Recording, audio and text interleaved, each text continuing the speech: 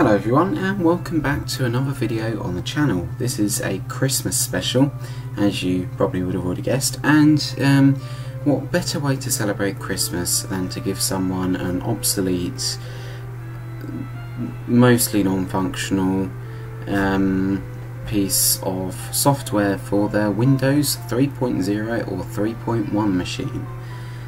I couldn't think of a better Christmas present myself. So, I do hope you enjoy this video, and let's dig in and explore the software.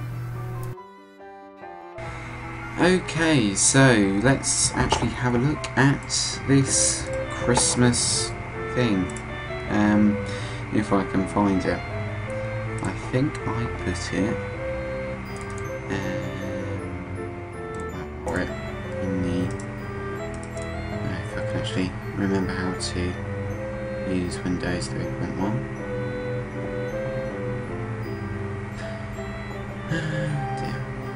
Right, so we're now in the A drive. Let's go and find something along the lines of setup. Oh, there we are. Setup.exe. So let's find it. I'm going to turn the volume down because apparently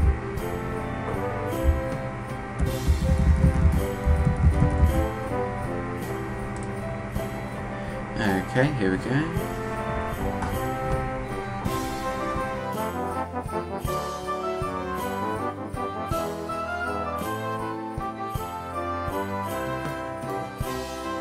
There again, so, would you like to proceed? Yes. Okay, I will install it there, continue. And it is now, I think, slowly installing.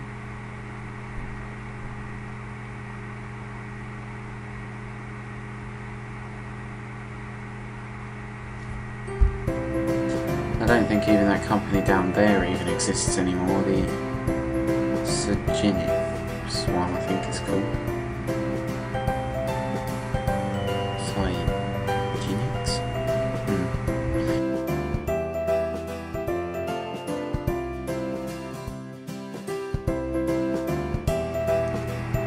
Well, I suppose this gives me some time to make some Christmas cards for the incredibly, well, small amount of people which are worthy of me writing Christmas cards to.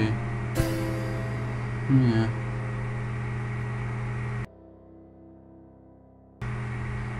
You know, perhaps this is their plan all along. They plan for the installations to take so long that in fact it actually rolls on to Christmas. So by the time this is done, I'm filming this in, well, November the 21st, so by the time this is done it will be December the 25th.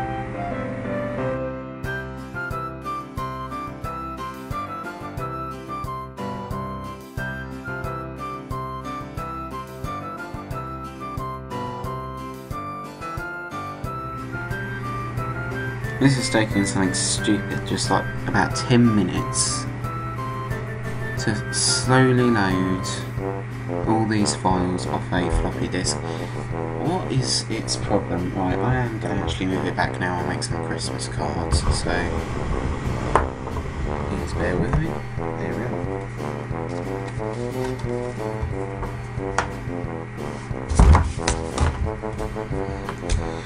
Right, who shall I write this to?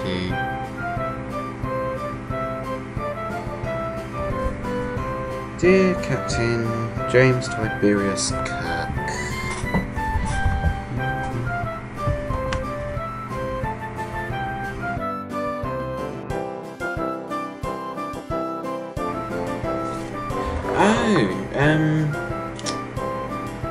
well, this is interesting.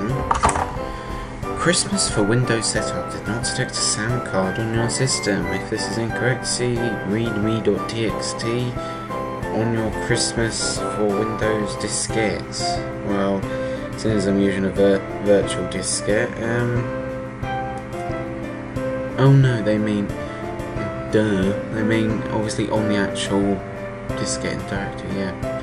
Right, well, that's fine if the mouse will respond. There we are. Christmas for Windows installation is now complete. Let's have a look. So, about Christmas. So, Christmas was apparently made by Cygenix Incorporated, and it is the 3rd release. So let's close that. How about let's do the icon setup.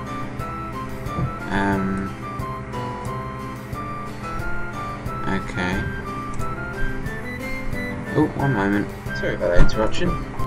So the icon setup, I don't know if that, I don't think that's worked.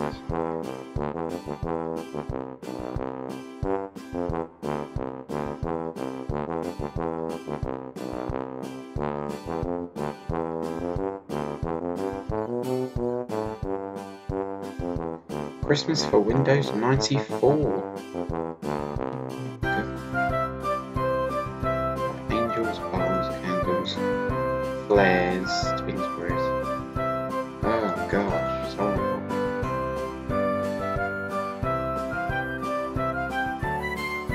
I think that one's slightly better. Colour scheme.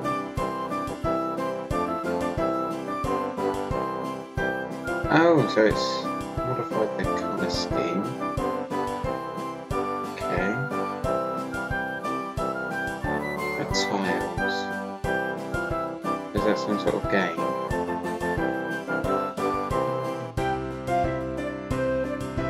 I presume it is. And now the cursor's gone.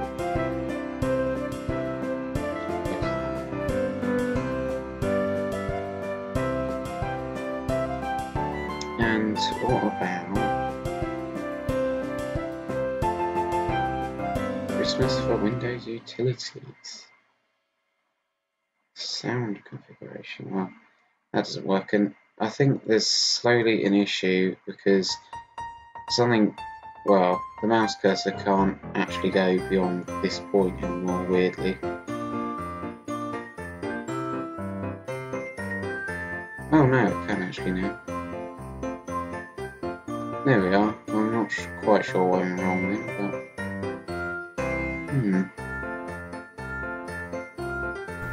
So, my overall thoughts on this software. Well, if you really want to buy someone a... Well, as you have already seen, and as I mentioned at the beginning of the video, a completely unstable piece of software which just produces horrible visual themes, horrible backgrounds, and a non-functioning sound system, then this is the software that's right for you.